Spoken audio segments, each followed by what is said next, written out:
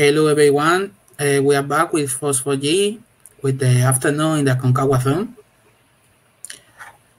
It's still a bit early, but well, I will be presenting you. Here is Eduardo Nehut, works at Facebook. What? Sorry, technical problems. Do you mind if we start already, Eduardo? Yeah, we can get started. It's only a minute early, so I'm happy to get going. Okay. So, he will be presenting OpenStreetMap and the neglected pedestrian. Is that yours?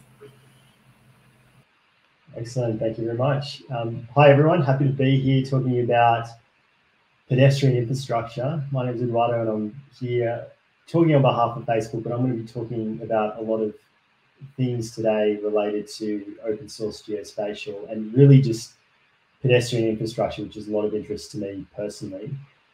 I gave this talk recently at State of the Map, but I've tried to change it a little bit. I usually don't give the same talk twice, but I thought that this one was definitely relevant to both the OpenStreetMap audience and the more general FOSS audience. So I'm really keen to get into it and hear your thoughts about the state of pedestrian infrastructure around the world. I want to talk about the role of pedestrian infrastructure in digital mapping and indeed just the role of pedestrians in digital mapping. I want to talk about why I approached this topic and talk about the data that I downloaded to look at and compare against and the cities that we're going to be looking at today. We're then going to review the data, then going to be looking at some of the challenges around pedestrian data and then how you can all contribute to pedestrian infrastructure and mapping of it. So before I get into it, pedestrian infrastructure is incredibly important, of course, but it varies greatly across the world. And I'm recently living in the United States. I became really fascinated with how pedestrian infrastructure here is so different from other parts of the world that I've lived in and traveled to. We'll get into that in a moment, but I just wanted to step back and look at the history of mapping just in more recent times. If we think even back in the last 20 to 30 years, a lot of us would have been using paper maps, probably some sort of road atlas. On the left here, you have one for actually Al Fallujah in Iraq, which is probably one of the less common ones you'd see, but people around the world using paper maps, using road maps specifically to get from point A to point B.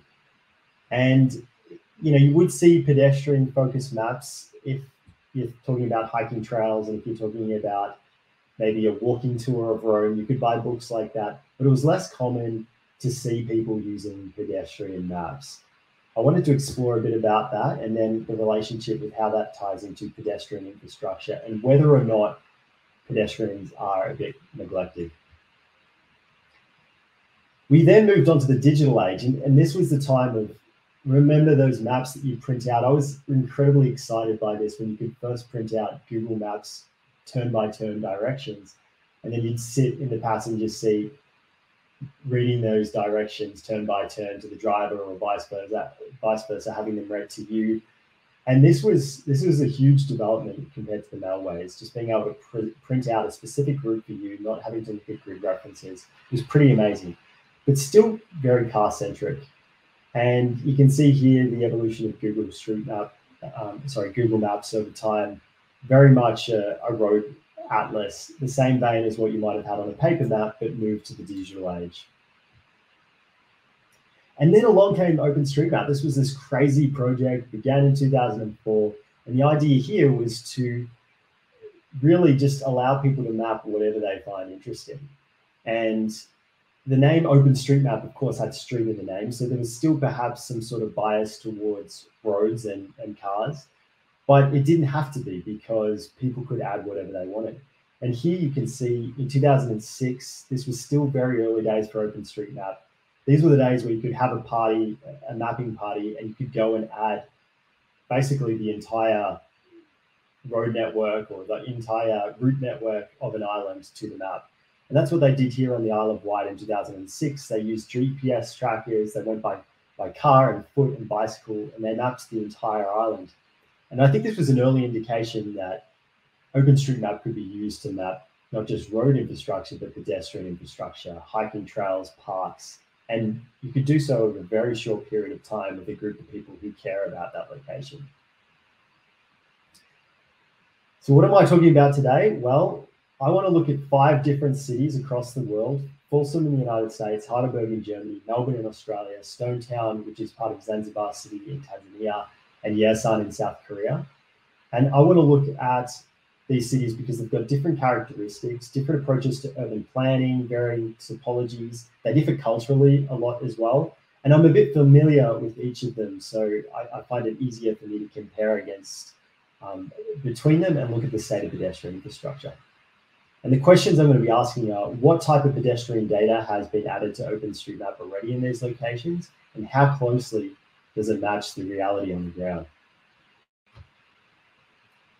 To begin, I used Overpass, which is a tool for OpenStreetMap, and a query to download all pedestrian data that I thought was relevant to pedestrian infrastructure. I'm going to share this on Twitter later. I'm very curious to hear your thoughts about whether I've missed anything. I tried to include different nodes and ways and areas that relate to pedestrian infrastructure. I might not have got everything, but I hope it's a snapshot if you're analyzing data in OpenStreetMap that gives an indication of what infrastructure exists there now, at least as it's mapped in OpenStreetMap, that we can use to make a judgment about the quality of an infrastructure in that area. Once I downloaded this data, I imported it into QGIS, and QGIS was a great tool for inspecting the OSM data. You can see here the results of a Melbourne query, and this is just the CBD area plus a bit of buffer around it to compare against the suburbs, but mostly just the downtown area. I didn't look at the length of line strings because a lot of the line strings were cut up, and it didn't seem like a complete enough data set for the length to be an interesting metric. But you'll see some of the stuff that I did look at on the next slide. So we started to look at things like just the types of tags that are applied and what actually made this particular way or node a pedestrian infrastructure. And so you see here, you can there's foot equals yes, which is what flagged this one as being related to pedestrian infrastructure. On the right-hand side, probably a bit too small to see on your screens, but this one was highway equals crossing. And I started to go through all of the different types of data in each city and see what is it that particular city has mapped related to pedestrian infrastructure, and how is that different to the reality on the ground, or maybe not different at all. The starting point, really what got me interested in this, was Folsom in the United States, which is where I'm living now. And Folsom is really weird. You have these sidewalks which are incredibly well mapped in some parts, and just incredible infrastructure in some parts. And then they just disappear. You'll have sidewalks like this, which are just fantastic in the suburban areas. And then you'll try to walk to, say, a commercial downtown area, and the sidewalks will just disappear, or you'll have to cross a 6-lane highway. Just some really unpleasant scenarios as a pedestrian. And so I was curious about, how this differs between countries, and of course, OpenStreetMap is a great way to compare. So looking at Folsom in particular, you can see things like highway equals footway, highway equals path, highway equals cycleway. If you look at the state of OpenStreetMap, there's commercial areas that are mapped fairly well. There are parks and trails that are well mapped. Residential neighborhoods are unfortunately neglected though. So a lot of these white spaces, they actually have amazing sidewalks, but they're just not well mapped at all. And so that's really the major gap in Folsom, is that you have some sidewalks in residential areas that are phenomenal, really wide and recently constructed in many cases, because Folsom is a young suburb, but then they just disappear and they're disconnected. So a lot of work to be done in OpenStreetMap to both match the reality on the ground, but also help us better understand the connectivity or the lack thereof between these residential areas and the downtown commercial areas. Next up, we're looking at Heidelberg. This is the host of State of the Map 2019. University of Heidelberg is located here, and it also has a really strong OpenStreetMap ecosystem. It's the home of Open Route Service, which is a really powerful OpenStreetMap routing engine, and one of the best in my opinion. So the reality is that it's got a strong OpenStreetMap ecosystem, and the infrastructure itself is really good. If you walk around Heidelberg, or even if you cycle, obviously not pedestrian focused, but both cycling and pedestrian wise, the city does really well. You can walk throughout the downtown area and feel pretty safe. You can feel like you can get to wherever you need to go without needing to cross a 6-lane highway or take another mode of transport. Is this reflected in OpenStreetMap? Well, the answer is, for the large part, yes. It's extensively mapped, as you can see on the left-hand side, looking at it in QGIS. You can see in blue here, in the dotted blue, we have the ways, and then we have some of the highway equals crossing in the orange dots. And they've used a lot of different tags like lit equals yes, smoothness equals good, bad, the surface. So this shows that they've added a pretty significant degree of detail. I think what's missing, however, in Heidelberg is actual individual ways. So some of the dotted blue lines you see here, they're not actually individual ways. They're just the roadway, and then they've said that there's a sidewalk on the side. So if you're familiar at all with OpenStreetMap, you can actually tag it as sidewalk equals both, or right or left. But I think practice generally these days is to actually map out the way as an individual line string, so that you have a line string for the road and a line string for the sidewalk. Next up, we have my home city of Melbourne, Australia. This is a very pedestrian-friendly area, I would say. Most of the suburbs are pedestrian-friendly. The downtown area is particularly pedestrian-friendly. I love walking around there. I rarely take public transport or any other form of transport in the downtown because it's just so easy to walk. And I'd say that's largely true of most of what you see here. The exception is probably this area south of the Yarra River, where there's major highway and it's quite a built-up area. And sometimes the pedestrian infrastructure here can get a bit complicated and just feel a bit more difficult to navigate. It's also the city of the Melbourne Demons, which I am happy to say this last weekend won the premiership for the first time in 57 years. I just had to get that in this presentation. Reigning premiers now, which I did not think I'd see in my lifetime. So super happy about that one. And yeah, I'm digressing, but check that out if you haven't. It's called Australian football, and it's only played in Australia. So that's Melbourne's claim to fame in the last week. What's the status of OpenStreetMap here? Well, the downtown area is extensively mapped. As you can see here, it looks like almost every way has been added, all the highway equals crossings, same with most of the suburbs. But as I mentioned, that area south of the city, where pedestrian infrastructure is actually a bit more complicated, has actually been missed in OpenStreetMap. And that might be because there's a lot of tall buildings, which makes it harder to work out what exactly you're mapping. Moving on, we're now looking at Stone Town, Zanzibar, which was very close to Dar es Salaam, which, as you know, was the second last physical FOSS4G we had. We had Bucharest in 2019. I think Tanzania was 2018. Incredible conference. And that was actually the last time I was in Stone Town. Beautiful city. If you haven't been, I really encourage you to go to Stone Town, which is in Zanzibar City on the island of Zanzibar. And I chose this place because it's got this dense urban area, which you can see in the bottom right photo, an incredibly beautiful downtown, just amazing mix of architecture, and wonderful for a pedestrian because it's very hard to get any vehicles in there. The only vehicles that get in there are scooters. So physically, like getting a car into these narrow city streets is a nightmare. It just doesn't happen. The only problem for pedestrians is that it's incredibly complex to navigate. Like it's very windy. It's not a grid system, as you can see here on the left-hand side. I've probably never had a more difficult place to navigate. It feels like you're in a maze, which is actually a lot of fun, and you always discover new places. But the point here for this presentation, of course, is to compare the reality on the ground with OpenStreetMap. The reality on the ground is actually well reflected in OpenStreetMap, at least for this downtown area. You can see that almost all the ways have been mapped out as pedestrian friendly.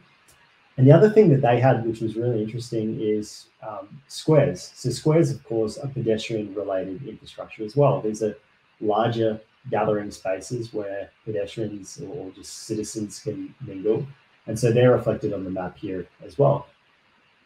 The main difference, or I should say the main gap that needs to be filled in, is some of the newer areas which are on the eastern side of Creek Road. Some of them are mapped in the southeast here, but in the east, northeast, not mapped at all. Pedestrian infrastructure does get worse between these two areas, but there are sidewalks. You can see them on imagery, like in the top right-hand side. So I think future efforts would want to add that to the map.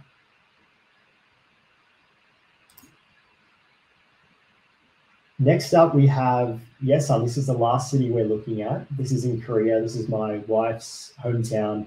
Very, I would say, quite a small town in South Korea, and predominantly an agricultural town. Infrastructure here is, as far as sidewalks, is not great. There's some commercial areas, the main streets, that have sidewalks, but really beyond that, it's pretty patchy. And I guess one of the reasons why is that there's a lot of things that we would probably call living streets in OpenStreetMap, which are these streets where pedestrians and cars share. The speed limit is generally very low, they're narrow and windy, and so you can feel pretty safe walking them, but generally not a lot of pedestrian infrastructure. This could be a problem for an aging population where older people probably find it difficult to get around the city on foot. And so mapping it, we can try to make it clear to the government that these are deficiencies that need to be addressed. In terms of the state in OpenStreetMap, this is actually one of the places I've seen that was most poorly mapped in OpenStreetMap.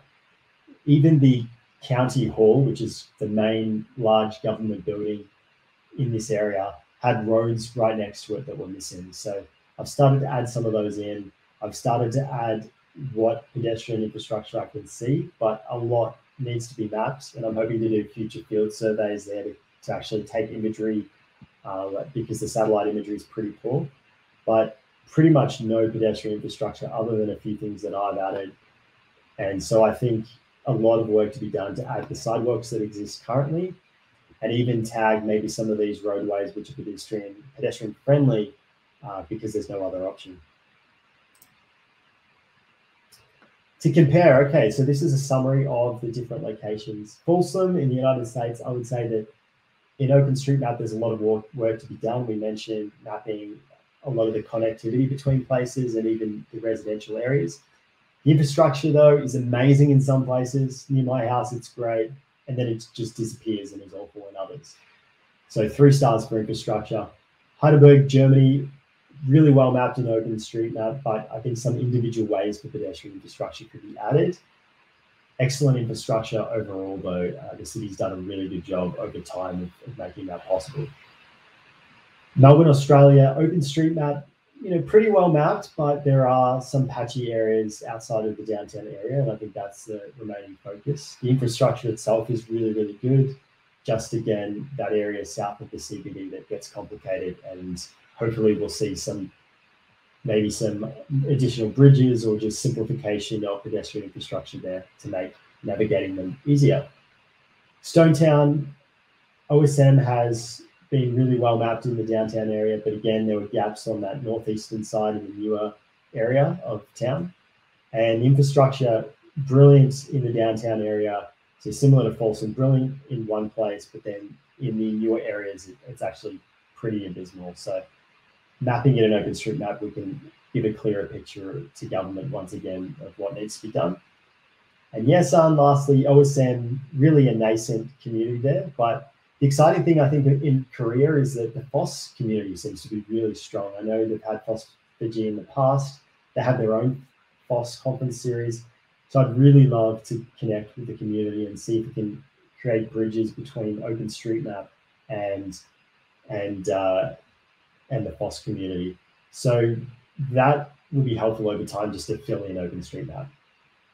And then we have the infrastructure, which is, it's pretty poor. There's a lot of gaps. A lot of the time you're sharing the roadway with cars, and so I'd love to see improvements there over time.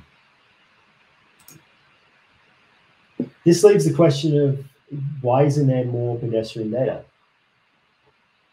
So I was thinking about this. Why is pedestrian infrastructure and indeed the mapping of pedestrian infrastructure generally seen as a lesser priority? And this is just my own theorizing, but I think a lot of it comes down to historically what the commercial incentives were.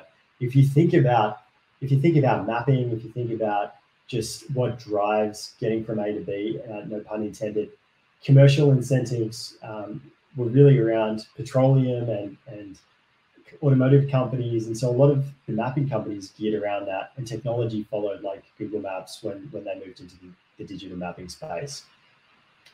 So just wanted to point out that history. I find it very interesting. The Michelin Guide is another fascinating one. You look at Michelin, the company that produces they're well known for the Michelin stars that they give out. That was a tire company, and so we see these weird incentives that come to play. There's also inertia here, right? If you've been mapping for cars for a long time, a lot of your technology is geared around that, and I think a lot of that flowed into the digital age, which means that we don't have as much focus on pedestrian infrastructure. And then the last thing is that it's harder to scale pedestrian infrastructure. Collecting data on foot or on sidewalks, it's just more difficult. They're harder to see, they're more narrow on satellite imagery. So that's where you guys can come in, helping us to collect data for pedestrian infrastructure. So as I run out of time, I just want to quickly show a few ways you can do this. This is a particular part of Puerto Vallarta in Mexico, pedestrian infrastructure, stairs that are probably hard to see on satellite imagery. You can map them with street level imagery like Mapware, which is a tool that we have at Facebook for street level imagery, connects with OpenStreetMap. There's a tool that my colleague Chris is going to talk about on Friday. Make sure to check out his talk at 10:30 a.m. He's going to be talking about using AI to extract pedestrian data from that street level imagery and then creating a line string that you can then review and add to OpenStreetMap using a tool that we have known as Rapid. So these are basically suggestions, AI suggestions of where to place footpaths. Street Complete here is another tool. So I'm going to share that up with you and you can check out the slides. GoMap is one of my favorites on iOS to add pedestrian infrastructure. You've got Vespucci, another one on Android. Make sure to check that out. And here's some existing organizations doing some great work: Open Sidewalks, Wheelmap.org, and Liga Pitonal. So I'd love to get to the Q&A now. What's the state of pedestrian infrastructure like in your area? What are you mapping? Where are you mapping? And why are you mapping? What interests you? So hopefully we can jump to questions, but if we don't have time for anything today, you can also connect with us here. We have our Twitter handle, my Twitter handle there, and then our support email, which is a great place to contact us.